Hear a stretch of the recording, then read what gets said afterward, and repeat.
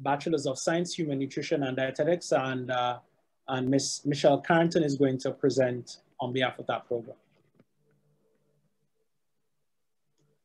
Good evening, ladies and gentlemen, and let me thank you for joining us on this very important webinar series. Dr. Kohal said, I am Meshell Carrington, and besides being a part-time lecturer in the faculty and coordinator of this program, I'm also a registered dietitian by profession. So you can imagine my joy and excitement about the inclusion of this new program into the FMS family. I'm also very pleased to share with you some information about this, the Bachelor of Science in Human Nutrition and Dietetics. And my hope is by the end of the evening, most of you will be convinced as to alternative careers in nutrition and dietetics. Besides medicine, there's other careers in nutrition and dietetics. I'm not taking away from medicine. And also consider, really truly considering enrolling in the program and be part of the history-making process, because you'll be the first cohort to graduate from the BSc in Human Nutrition and Dietetics. So feel free to post your questions in the chat, and I'll do my best to answer. But the question that may be on your mind is why the Bachelor of Health Science and Human Nutrition at the UWI Capefield campus, and at this time, and I think Dr. Seeley has put it in a good perspective for you. He's nicely summarized the burden of diseases. And the reality is that we do have a rising incidence of chronic non-communicable diseases and complications that are associated with these diseases from poorly managed conditions. And they're predominantly attributed to lifestyle factors, one being diet. Recent research in the Caribbean has suggested that about 60% of females and 20% of males are either overweight or obese. And we know all too well that overweight and obesity are major predisposing factors to the other chronic diseases. Then of note, there's about 24%, 27% of adults in the region who have hypertension. If we bring it home to Barbados, there's about 16.4% of our population, of our adult population, who has diabetes. Now, I am sure that almost all of us know of someone who has the condition that has nutrition implications, who have a condition that has nutrition implications, either ourselves or someone. And if we really examine the situation, we would understand that numerous disease states, so from the chronic diseases to the acute diseases, they mostly have nutrition implications. So really and truly, the need for such a program is very, very important. Now, in addition to the worrying trend of escalating diseases, there's also a dearth of adequately trained nutrition professionals on the island. And I'll give you an example out of Barbados. Currently, there's about 17 registered dietitians with our Barbados Paramedical Council. Out of those 17 dietitians, 4 have retired and 4 no longer live on the island. So you can do the math. And this trend is playing out across the region. I speak to my colleagues across the regions. The sentiments are similar. There's insufficiently trained nutrition professionals that can provide nutrition care to our populations. Most of us would have had to go over to either North America or Europe to be trained in this profession. And with that will come along huge expenses. Now, if you're home in your home country, you can eliminate some of those expenses that typically come along with having to study abroad. So therefore, when you look at what's really happening, we have demonstrated and we have shown and we have developed this program to address the region's needs for trained dietitians.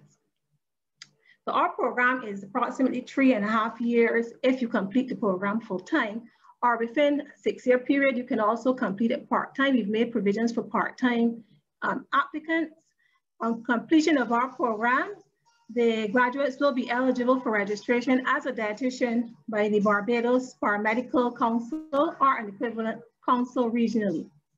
You may be asking, what are the career opportunities that are available to graduates on completion of this training? And I must say there are numerous. Our profession continues to evolve. It's an evolving profession, it's very dynamic, and there's always some new nutrition development. There's also some new development in the nutrition world. So there's traditional opportunities and there's also contemporary opportunities, and I'm going to share some of them with you, but you would appreciate that this is not an exhaustive list by any stretch of the imagination. So there's opportunities in the hospital settings and other healthcare facilities. So for example, in long-term facilities, and we know that we have an aging population, and these are persons that need to have some sort of access to care as well. There's opportunities within private health clinics, and if you're looking at the clinical setting, you can actually even go on to do further training. This will be post-graduation to specialize in a particular area. So we have dietitians that focus on areas such as pediatrics, and we have critical care dietitians, we have weight management dietitians, there's oncology dietitians, and the list goes on. And there's also opportunities within the community health and public health settings. There's roles in the school nutrition and school feeding programs. And I mean, within recent times, you've been hearing about the obesity epidemic that's taken over our schools. There's opportunities in teaching and health promotion and food and nutrition related businesses and industry. There's also opportunities in research, and graduates can also establish careers in food product development as well. Like I said, this list is by no means exhaustive. We'll have some additional offerings to show you on our website. Dr. Cole, the next slide, please. Thank you. So why our program? What makes our program so special? And I really consider it special because we've been able to build a program that is unique to the Caribbean and that would be of benefit to the Caribbean. So basically, we have developed our program so that it aligns with the CAMHP accreditation standards for nutrition. We also offer a blended teaching modality, so some instruction will be provided face-to-face and in the online environment. We're also going to be possessing a strong clinical and research focus, and this spans from the didactic component to the clinical component. Our clinical component, for example, our internships, we are going to be having at least 60% of the work dedicated to in the clinical setting. This is very significant for me because I am very pleased about what we've been able to do by integrating a supervised professional practice experience, so our internship. And we've been able to do this in the clinical, community, and food service settings. We're going to be having this starting from the supervised practice experience will start in the summer of year 2. And we've been able to integrate this well. Most programs across the region, persons would complete their training first, or they'll do their didactic component, and then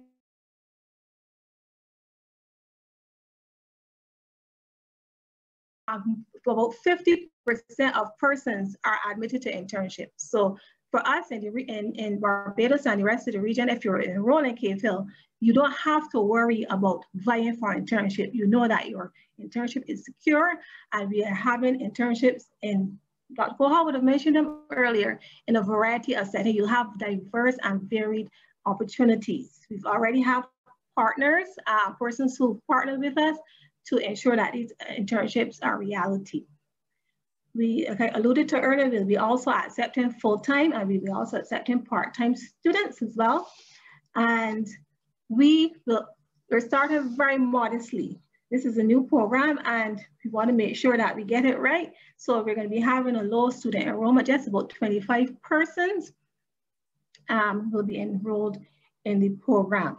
So this would allow for optimal student to staff ratio. You will be taught by diverse faculty.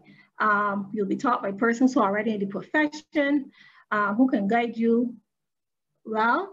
And we have even gotten some support from some international colleagues who would have helped us to help to craft this program as well. And they are very excited to come on board and help us to establish our program well. They have established Human Nutrition and Dietetics program in their particular areas. So students are really in for an exciting time. You know, this program is going to have a strong didactic foundation. You're going to get varied experiential experience, learning opportunities, and of course, access to research, which is going to be very important because this now will help us to advance our practice here on the island and make decisions that are based on our population. So that practice-based research will be it will be key in helping us to move forward in the nutrition world. So besides the didactic training and the clinical experiences, there are other attributes that persons entering the profession should have. And I would say you should possess a strong interest in health and healthcare. If you're going to come into this profession, you need to have that. You should be passionate about nutrition, really passionate about nutrition. And if you can recognize, I do have a great passion for nutrition. It has been a journey. You should be able to motivate others and problem solve. You would appreciate that there are going to be challenges associated. And we're looking at behavior change in a lot of situations. Behavior change is not easy. So motivation others is going to be very critical. You should possess a good communication and interpersonal skills. So possessing good communication and interpersonal skills are key. But if you just simply want to make a difference, because we can learn a lot of these things as we move along, if you want to make a difference in the lives of people, I would definitely invite you to enroll in what we call this helping profession for the upcoming semester. Thank you.